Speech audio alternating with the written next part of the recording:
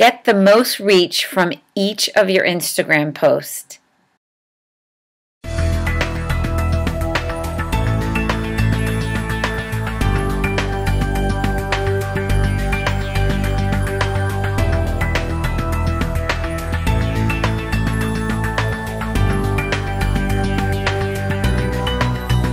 Hi, my name is Sue B. Zimmerman, and today I am going to show you how you can pin your Instagram posts.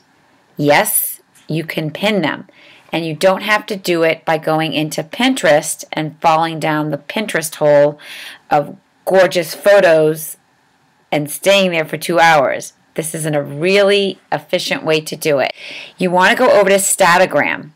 When you open up Statagram, this is what it looks like. Be sure to put the Pin It button in your browser.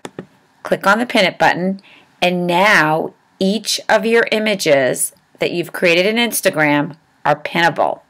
How cool is that, right? Oh, let me take this cute video here, Flying Instagram Gal, and you can pin it to the board of your choice. So I am going to have this go over to Instagram Gal. And you can write a description right here. And this is from a conference I did in New Jersey, so I'm just going to name it Gift Think Tank Inspiration and pin it. It's that simple. Oh, I'll do one more and then we'll go look at them on Pinterest. So, okay, let's do Marie Forleo because she just rocks my world. I got a girl crush on her. I think everybody does that knows who she is. So, okay, so we're going to pin that. I just opened it up, but we're going to pin that post. And I believe I have a board called People Who Inspire, People I Admire. Okay, so let's change this to Marie Forleo, B-School. And I am an alum of B-School and a big fan of Marie Forleo. So now I'm going to pin that. Okay, so let's look at that in Pinterest. So when you open it up, it takes you right over to your Pinterest boards. You can send it, you can share it to Facebook or Twitter. And now remember, this all originated right in Statagram. So once you start using Instagram, you can link it to your Statagram account.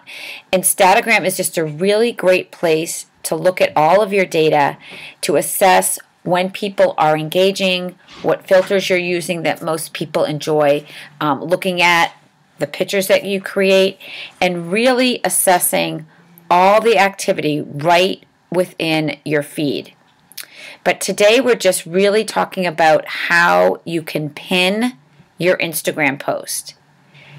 Okay, so check it out. And I hope you have a lot of fun and become more efficient with your social media strategies, because when you start in Instagram, you can share it to Pinterest, you can share it to Facebook, you can share it to Twitter, and you can even share it to Foursquare.